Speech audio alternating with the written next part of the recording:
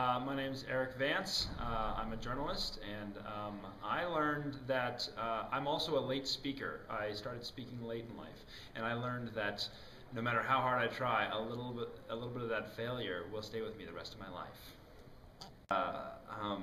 I had always thought that, if you learn to, Einstein learned to speak late in life. He learned at like 3, and his parents were freaking out. Eventually these things disappear, and you can't tell someone who learned to speak late from someone who didn't, except if there are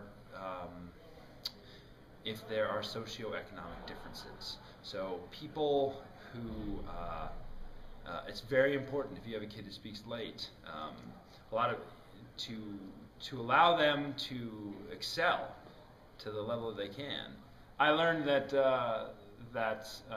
there is a difference. The biggest difference between kids who struggle, who learn to speak late and then struggle the rest of their life, and kids who don't, is the amount of attention and the amount of good education they get in the meantime. So if you learn to speak late, you need to get a good education, and you need to have people caring about you.